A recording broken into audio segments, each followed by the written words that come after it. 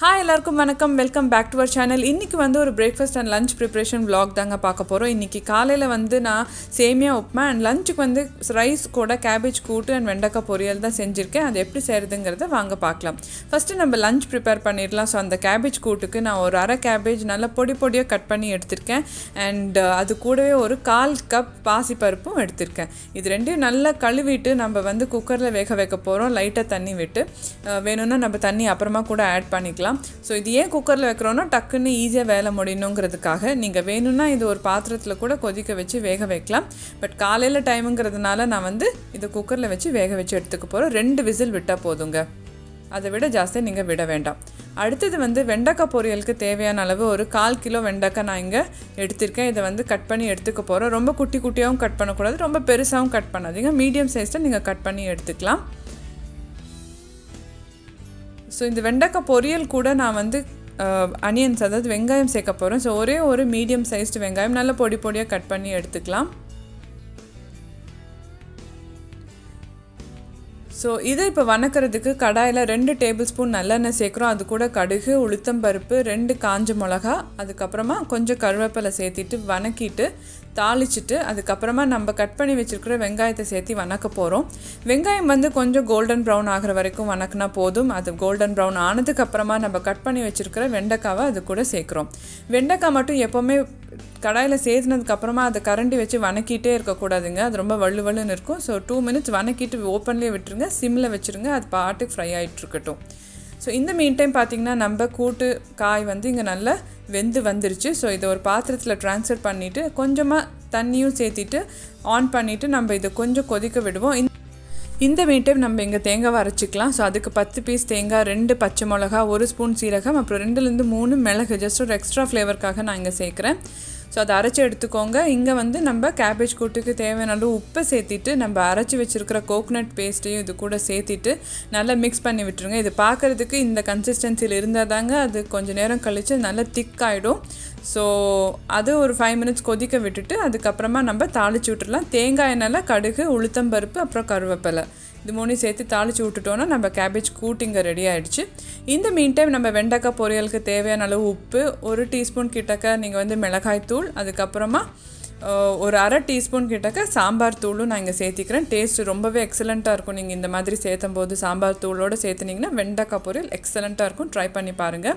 So முன்னாடியே நம்ம மூடி வச்சு சமைக்காமல் கடைசியாக ஒரு 2 to 3 மினிட்ஸ் மட்டும் மூடி வச்சு குக் பண்ணிங்கன்னா பர்ஃபெக்டாக இருக்கும். அந்த வலுவலுப்பெல்லாம் போய் நல்லா ட்ரையாக உங்களுக்கு வெண்டைக்காய் பொரியல் இங்கே ரெடி ஆகிடுச்சு. ஸோ அடுத்தது சேமியா உப்புமாக்கு நமக்கு தேவையான பொருட்கள் என்னென்னு பார்த்துடலாம். அதுக்கு வந்து ஒரு வெங்காயம், ஒரு தக்காளி பொடியாக கட் பண்ணி எடுத்துக்கோங்க. அதுக்கப்புறமா இஞ்சி ஒரு சின்ன 1 இன்ச் பீஸ், 2 பச்சை மிளகா, ஒரு அரை கேப்சிகம், அப்புறம் கொஞ்சம் கருவேப்பிலை இங்கே எடுத்திருக்கேன். ஸோ ஃபஸ்ட்டு கடாயில் வந்து நம்ம 1 டேபிள் ஸ்பூன் கிட்டக்க எண்ணெய் விடுறோம். ஸோ அதுக்கப்புறமா கடுகு, உளுத்தம்பருப்பு, கடலைப்பருப்பு இதெல்லாம் ஒரு ஸ்பூன் சேர்த்திக்கோங்க. அது கொஞ்சம் ப்ரௌன் ஆனதுக்கப்புறமா பச்சை மிளகாய், இஞ்சி, அப்புறம் கருவேப்பிலை, இது 3ஐயும் தாளித்து விட்டுடலாம். ஸோ இது தாளித்ததுக்கப்புறமா நம்ம வெங்காயம், தக்காளி, கேப்சிகம் ஒன்று அப்படியே சேர்க்குறோம்.